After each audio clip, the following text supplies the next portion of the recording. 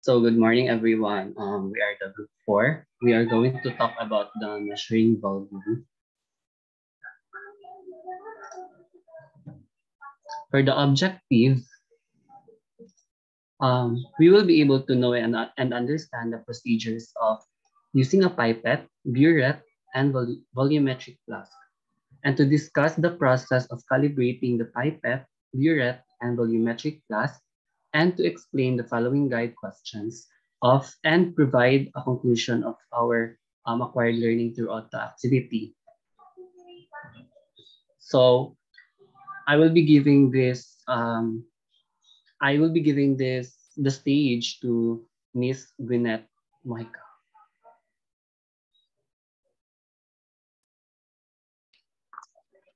So hello, good morning everyone. First, what is measuring volume?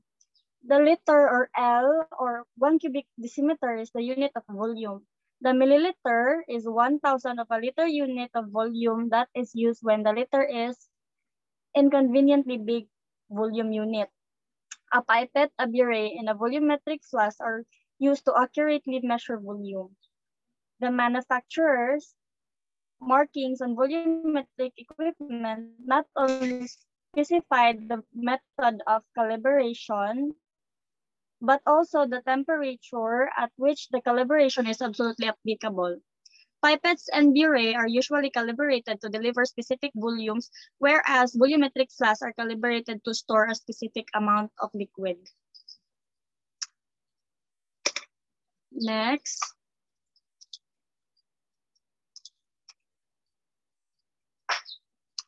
Next po.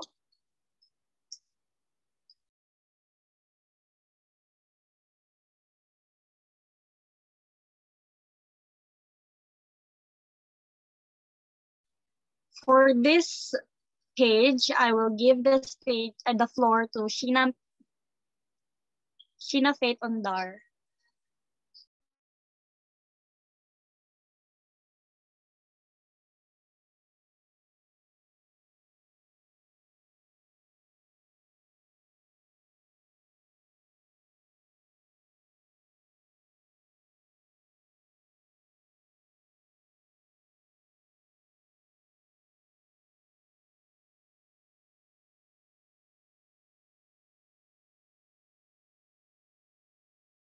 Ma'am, parang wala po si Ondar, ma'am.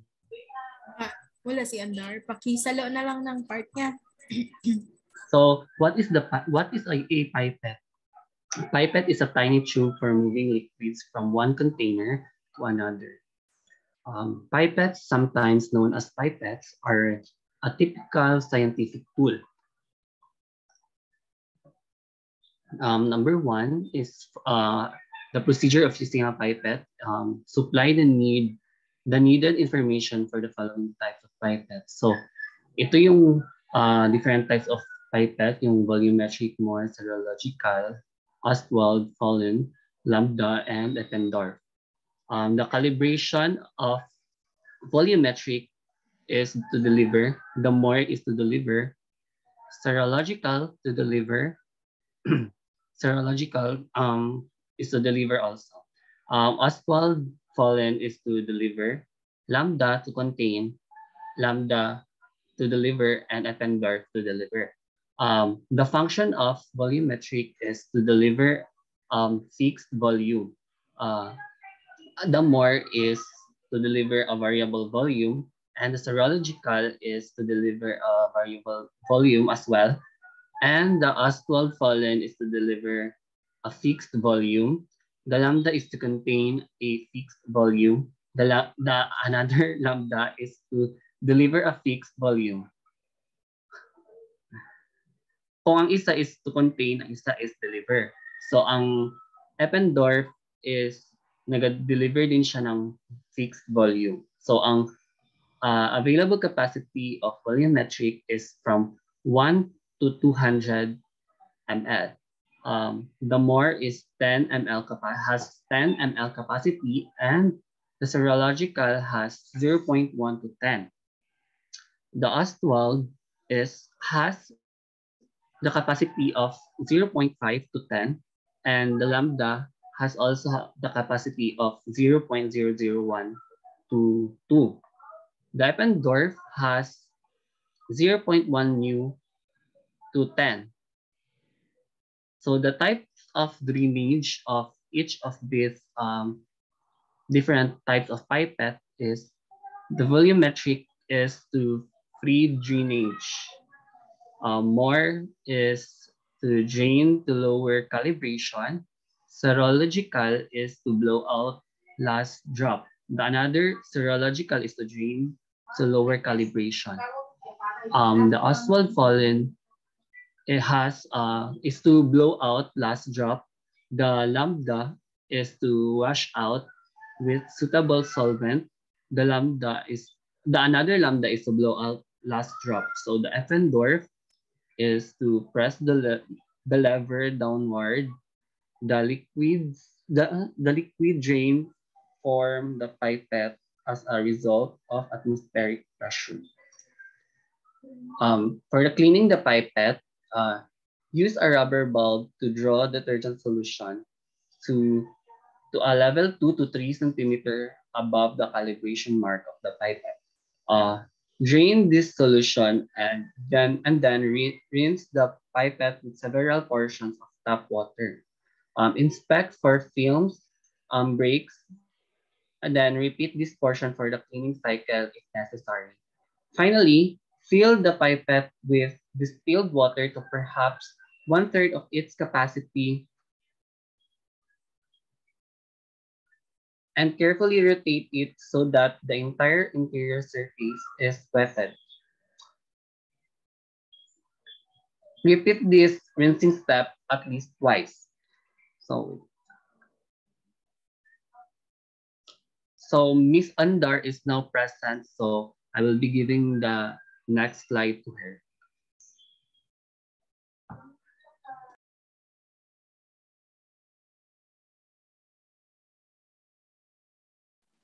So number 3, measuring an aliquot.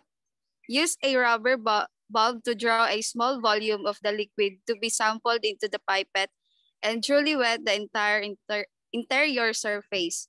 Repeat with at least 2 additional portions. So explain the purpose of this procedure. A rubber bulb must be used for all pipetting to aspirate and discharge liquid. A rubber bulb is commonly affixed to the pipette stop to operate a pump. It's deal for transferring liquids in tiny quantities that don't require precise measurement. Next po.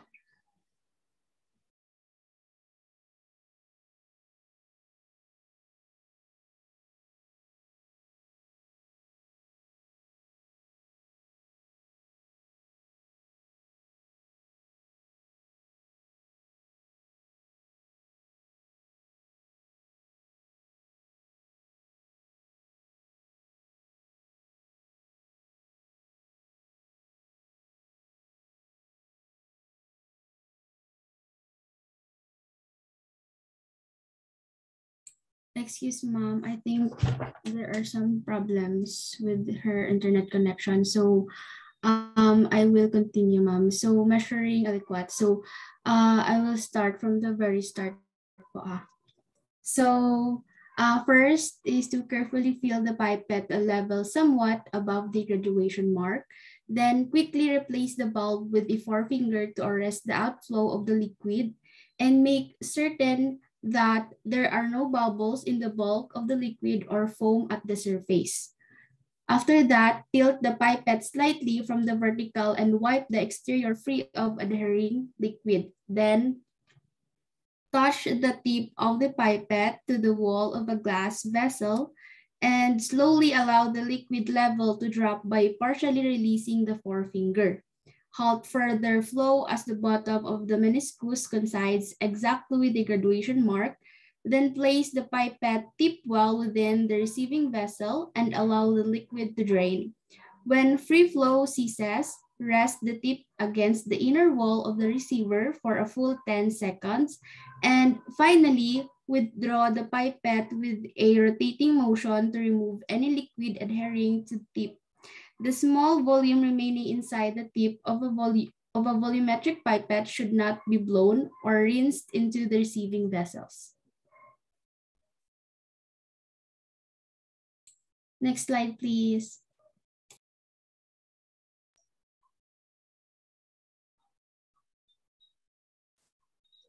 Pipette cleaning. The objective of this video is to learn how to clean a pipette. Before use, rinse your pipette with distilled water to verify whether it is clean. Cleanliness is indicated by the presence of an unbroken film of distilled water coating the inside of the surface when the pipette is drained. A dirty pipette will have droplets on the inside surface.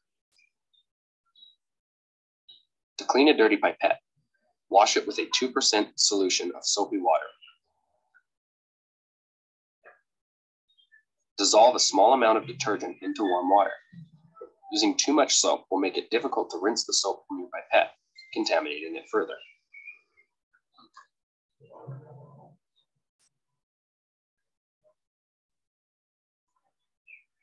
Using the suction bulb to draw a small portion of soapy water into the pipette, make a seal on the top of the pipette with your index finger. Tilt and roll the pipette until the inner surface has been wetted with soapy water, up to a point a couple of centimeters from the top. Drain the soapy water into a waste container.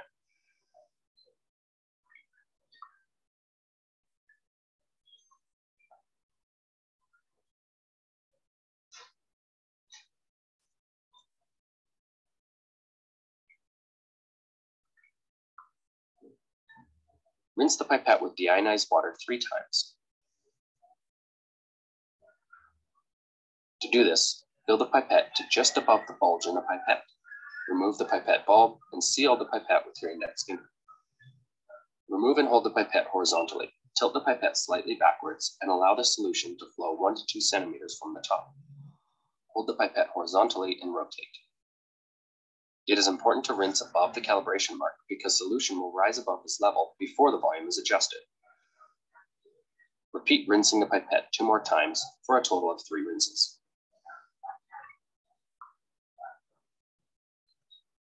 Check the cleanliness of your pipette again. Distilled water should drain out cleanly, leaving no drops behind. You now know how to clean a pipette.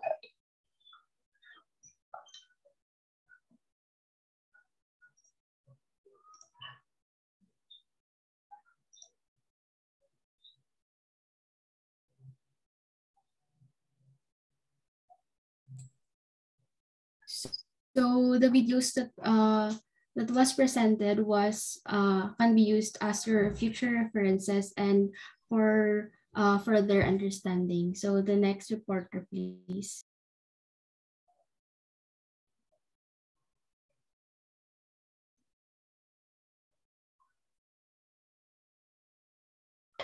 Good morning, everyone. So, by defining a burette is a device that is used to accurately distribute small amounts of liquid, aliquots, or gas. It's made out of a long glass tube with a valve at one end for controlling liquid flow. Burettes are used in the same way that pipettes are used. Next slide, please. Letter B for process of using a burette. So before using a burette, it is important to clean it to ensure there are no contaminants present inside the surface in order for the burette to perform optimally and proper clean. So for the procedure of cleaning the burette, thoroughly clean the tube of the burette with detergent and a long brush. Rinse thoroughly with tap water and then distilled water. Inspect for water breaks. Repeat the treatment if necessary. For the next slide, I am passing the virtual stage to Ms. Patwal po. So for filling the burette, so first is make certain that the stopcock is closed, then add 5 to 10 ml of solution to be dispensed and carefully rotate the burette to wet the interior completely. So the purpose of this procedure is to Eliminate any distilled water present during ensuring that the solution has the contact with all the inside surface of the burette to avoid contamination issues during the titration process. So next is to allow the liquid to drain through the tip. Repeat this procedure at least 2 more times and then fill the burette well above the zero mark. Then free the tip of air bubbles by rapidly rotating the stopcock and permitting small quantities of the titrant to pass. So dito is if ever kasi na may present ng air bubbles, ang mangyayari is magiging slightly higher yung amount ng volume ng na na-record mo than the amount you've actually added na magiging result sa incorrect na values ng titer na magkaka-affect sa calculated results after. Then next is finally lower the level of the liquid just to or somewhat below the zero mark and then allow for drainage for 1 minute and then record the initial volume reading estimating to the nearest 0.01 ml. So for the readings will be reported by Ms. Nadine Olarte.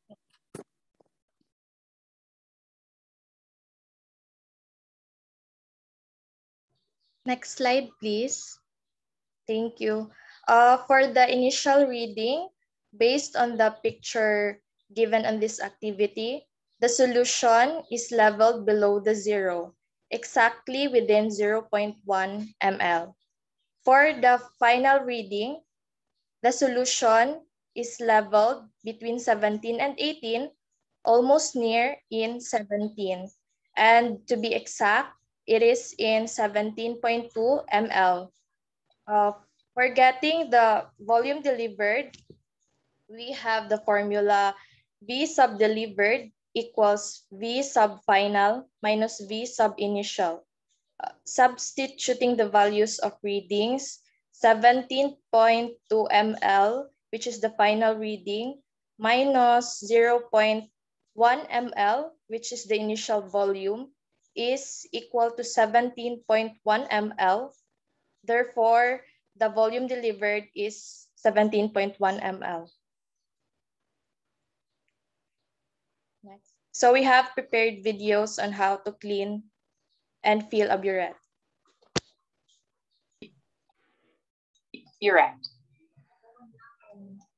Cleaning a burette. Before use, rinse the burette with deionized water to verify that it is clean. Cleanliness is indicated by the presence of an unbroken film coating the inside surface of the burette when deionized water is drained. Note that this test only works for distilled or deionized water. If the burette is dirty after several rinses with deionized water, clean with warm, soapy water and a burette brush. Fill the burette with warm, soapy water. Avoid using too much detergent in the soapy water, and never apply detergent directly to the glassware to be cleaned, as it will make rinsing extremely difficult. A solution of approximately 2% soap in warm water should be used. Use a burette brush to clean the inside of the burette, gently scrubbing up and down for the entire length of the burette. Be extremely careful when washing a burette, as it is easy to break. Do not wash the burette in the sink, but at the bench instead. Remove the burette brush and drain the majority of the soapy water out of the top of the burette. Clamp the burette to the burette stand and allow the remaining soapy water to drain through the stopcock.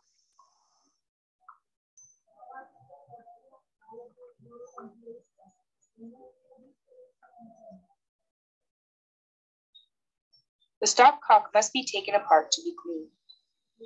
First, remove the Teflon nut, the rubber washer, and the Teflon washer. Then, remove the stopcock.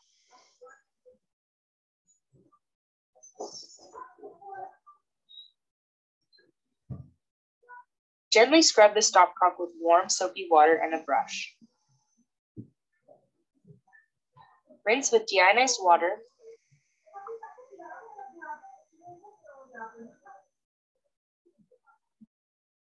Then replace the stopcock in the burette, followed by the Teflon washer, rubber washer, and then the Teflon nut. Be sure that the correct order is maintained, as this is critical for the function of the stopcock. Tighten the Teflon nut so that the stopcock can be turned easily but is not too loose. Fill the burette partially with deionized water and roll while holding horizontally to rinse. Pour a portion of the rinsings out the top of the burette. Clamp the burette to the stand and allow the remaining water to drain through the stopcock.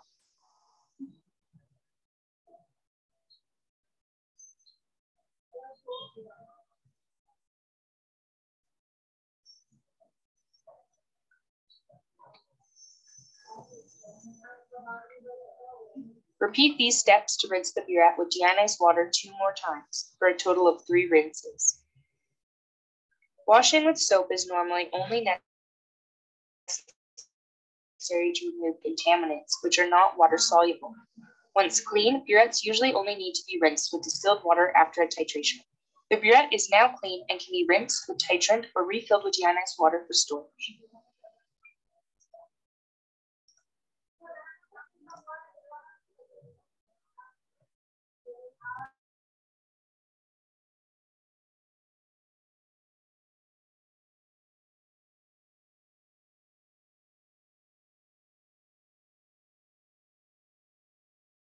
So for the next reporter, we will be giving the spotlight to Miss Gwyneth.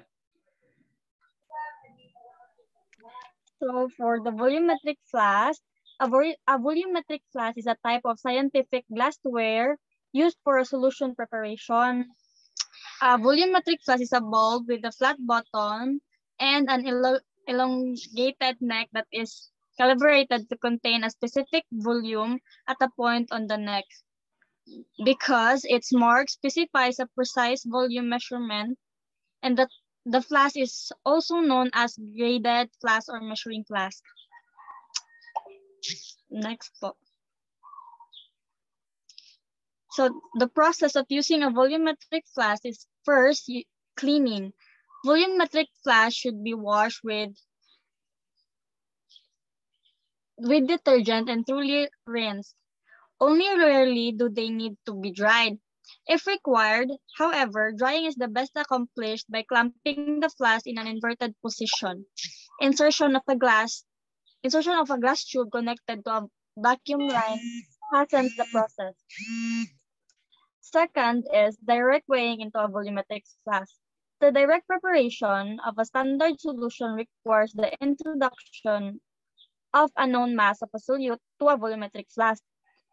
Use of a powder funnel minimizes the possibility of loss of solid during the transfer. Rinse the funnel thoroughly. Collect the washings in the flask. The foregoing procedure may be inappropriate if heating is needed to dissolve the solute. Instead, weigh the solid into a beaker or flask. Add solvent, heat to dissolve the solute, and allow the solution to cool to room temperature. Transfer this solution quantitatively to the volumetric flask as described in the next section. Next po.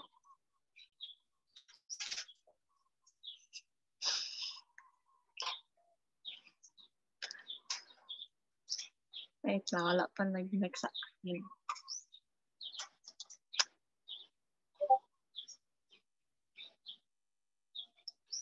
So, next is quantitative transfer of a liquid to a volumetric flask. Insert a funnel into the neck of the volumetric flask. Use a steering rod to direct the flow of a liquid from the beaker into the funnel.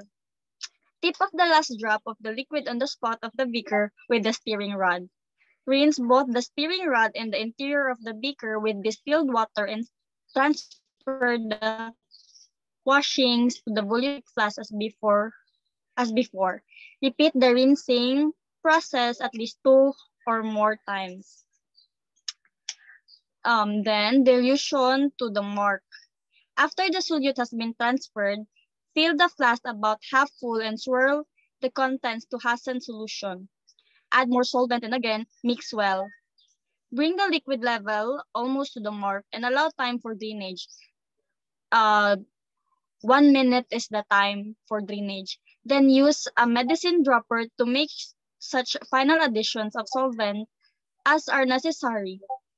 Firmly stopper the flask and invert it repeatedly to ensure true mixing. Transfer the contents to a storage bottle that is either dry or has been truly rinsed with several small portions of the solution from the flask. We have a video of how to use a volumetric flask. In this video, you're going to learn how to use a volumetric flask. Before watching this video, make sure you've seen the meniscus video. This is a volumetric flask. They're easily recognizable by the wide base and the long, thin neck. Volumetric flasks are used to dilute solutions to very specific and precise volumes. Each volumetric flask is designed to hold one specific volume. The volume is indicated by the number at the base of the flask. The graduation on the neck of the flask indicates where the meniscus should lie when the flask is filled correctly. As you can see, I have a prepared solution that I wish to dilute to an exact volume. To do this, I'll use a volumetric flask. Before using it, it's important that you rinse it thoroughly. To do this, you'll use your solvent. In this case, it's deionized water. Add small aliquots of the solvent to the flask and then cap it. Swirl the solvent around, making sure to coat the entire inner surface of the flask. Then drain the solvent into the water. When draining, don't shake your volumetric flask because this can damage it. Do this several times before using it. Now that your flask is clean, you can begin to transfer your solution. To do this, place a funnel in the top of your flask and put your stirring rod down the center of the funnel. Slowly pour your solution down the stirring rod. Transferring this way helps to prevent your solution from splashing out of the flask. It's important not to pour too quickly and overfill the funnel because that can result in the loss of some of your solution. Now that you've emptied your solution from the beaker into the flask, there's still some solution remaining on the edges of the glassware. To make sure this all enters the flask, we continue the process of quantitative transfer. The first step is rinsing out the beaker thoroughly with your solvent. In my case, it's deionized water. Rinse the inside of the beaker and pour the rinsings into the flask down the stirring rod just as before. Do this 3 times to ensure that all of your solution is being removed from the beaker.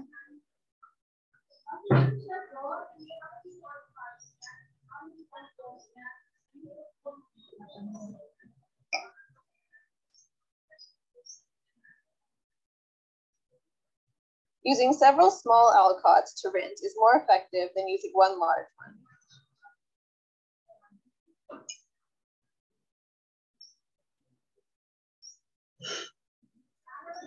Now it's important to also rinse down your stirring rod in both the inside and stem of your funnel. Make sure to watch the amount of solvent you're using when making your rinsing because you don't want to fill the volumetric flask past the graduation. Once you've finished with your rinsing, cap the flask and invert it several times to mix what you've put it in so far. Let the mixed solution settle and then fill it up with your solvent. In this case, it's deionized water. Fill it up to roughly 1 centimeter below the top graduation.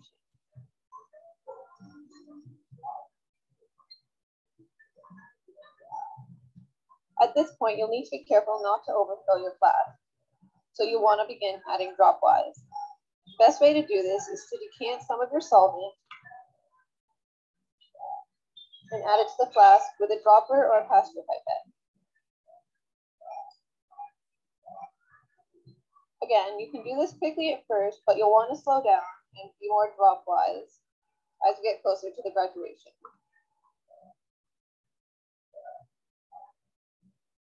Try not to touch the inside of the flask with the tip of your dropper because this can cause contamination.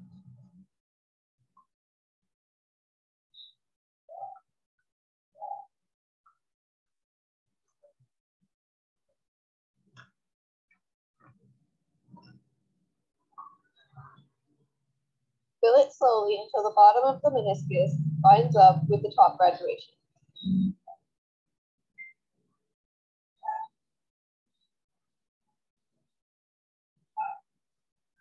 You'll have to do this very carefully because if you go over by even a small amount, you will have to start again. Now that you've filled your flask with the correct volume, it's important to mix it just as shown before. This ensures that your solution is properly diluted. Once your solution has been properly prepared, you can accurately know the volume. Knowing this, you can calculate the concentration of the solution inside your volumetric flask. Doing this properly takes some time and practice, but if you follow the instructions that I've told you, you'll be able to master it in no time.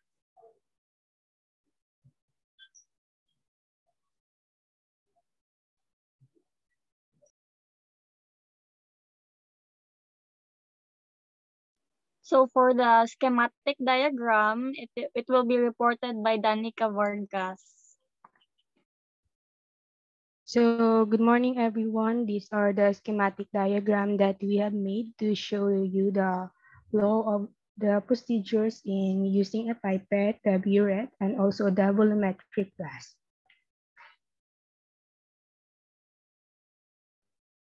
So for using a pipette schematic diagram, we have the cleaning a pipette and measuring an aliquot.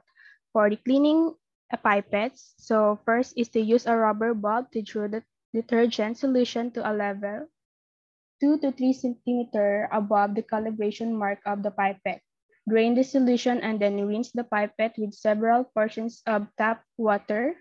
Inspect for film breaks. Repeat this portion of the cleaning cycle if necessary.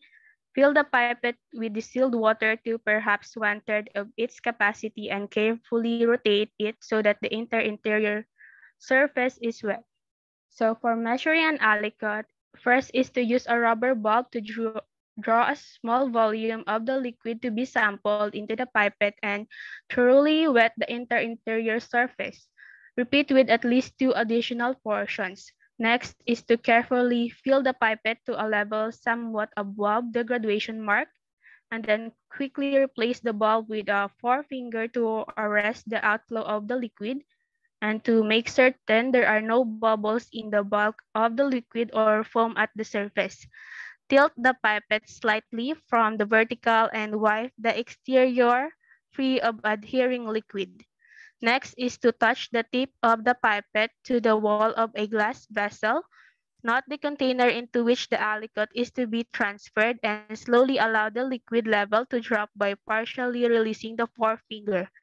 Next is to halt further flow as the bottom of the meniscus coincides exactly with the graduation mark, and place the pipette tip well within the receiving vessel and allow the liquid to drain. Next is when free flow ceases, rest the tip against the inner wall of the receiver for a full 10 seconds, and finally withdraw the pipette with a rotating motion to remove any liquid adhering to the tip.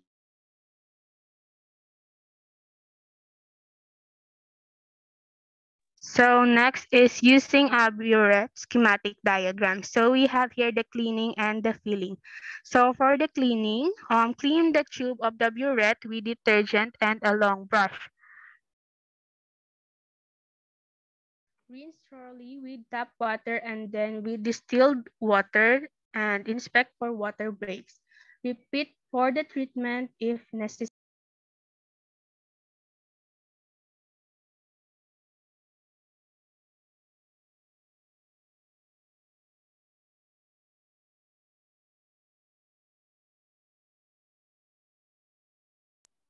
Next is for the filling. Make certain that the stopcock is closed. Add 5 to 10 ml of the solution to be dispensed and carefully rotate the burette to wet the interior completely. Next is to allow the liquid to drain through the tip and repeat at least 2 more times. Next is to fill the burette with above the zero mark, and finally lower the level of the liquid just to or somewhat below the zero mark. Next is free tip of air bubbles by rapidly rotating the stopcock and permitting small quantities of the tight current to pass. And lastly is allow for drainage to 1 minute, and then record the initial volume reading, estimating to the nearest 0.01 ml. So lastly, the schematic diagram of using a volumetric flask. So we have the cleaning, direct weighing into a volumetric flask, quantitative transfer of liquid to a volumetric flask, and dilution to the mark. So for the cleaning, volumetric flasks should be washed with detergent and thoroughly rinsed. Only rarely do they need to be dried. So drying is best accomplished by clamping the flask in an inverted position, and insertion of a glass tube connected to a vacuum line hastens the process. So for the number two, direct preparation of a standard solution requires the introduction of a known mass of a solute to a volumetric flask. Next is to use a powder funnel to minimize the possibility of loss of solid during the transfer. Next is rinse the funnel thoroughly and collect the washings in the flask. Next is the foregoing procedure may be inaccurate if heating is needed to dissolve the solute. Weight the solid into a beaker or flask, add solvent, heat to dissolve the solute, and allow the solution to cool to room temperature. Lastly is to transfer this solution quantitatively to the volumetric flask as described in the next section. So for the quantitative transfer of liquid to a volumetric flask, first is to insert a funnel into the neck of the volumetric flask. Use a steering rod to direct the flow of the liquid from the beaker into the funnel. Tip up the last drop of the liquid on the spout of the beaker with the steering rod. And lastly, rinse both the steering rod and the interior of the beaker with distilled water and transfer the washings to the volumetric flask as before. So for the number 4, dilution to the mark. So first is after the solute has been transferred, fill the flask about half and swirl the contents to hasten the solution. Add more solvent and again mix well. Then bring the liquid level almost to the mark and allow time for drainage. 41 minutes, then use medicine dropper to make such final additions of solvent as are necessary. Then firmly stop the flask and invert it repeatedly to ensure thorough mixing. And then lastly, transfer the contents to a storage bottle that is either dry or has been thoroughly rinsed with several small portions of the solution from the flask.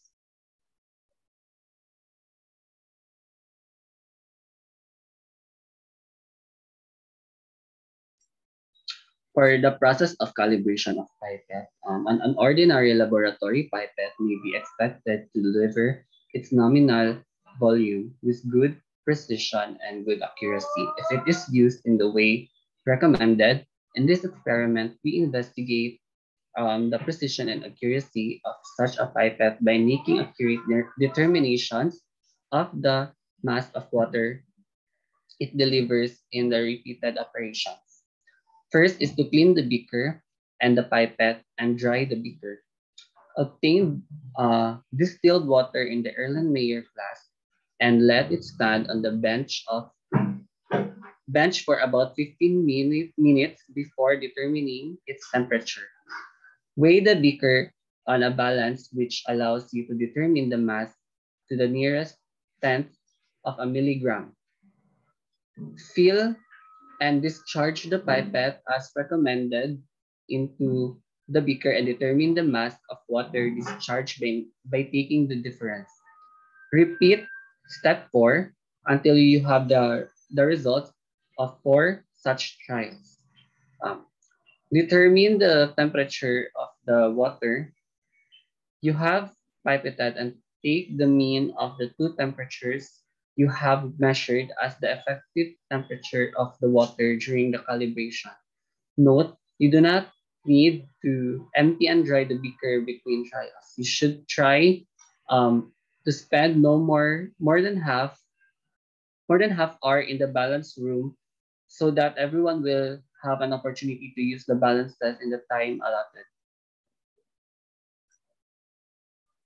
For the calibration of burette, the purpose of this equipment, these steps can be followed. Weigh a clean dry beaker. Deliver water from 0 mark to the point of calibration with feet touching the beaker wall. Weight of the collected water plus beaker. Take note of the water temperature with a calibrated thermometer. Repeat process of at least 3 minutes, 3 times. Volume collected where the density of water at recorded temperature and then record the delivery time and volume for consistent result. Calibration of volumetric flask. First is to dry the flask after rinsing with acetone. Take weight, fill the flask up to the graduation mark and distilled water and weigh the filled flask. Note the temperature of water using the calibrated thermometer volume. Where is density of water at recorded temperature, and then repeat 3 to 4 times to ensure consistency of volumes. For conclusion, I will be giving this to Miss Esteva.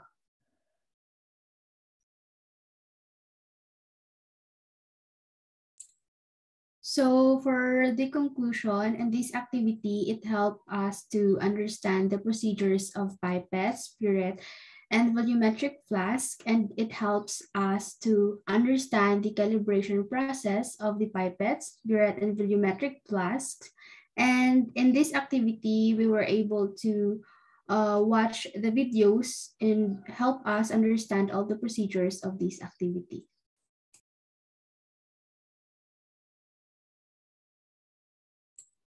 And I think that's all for our report.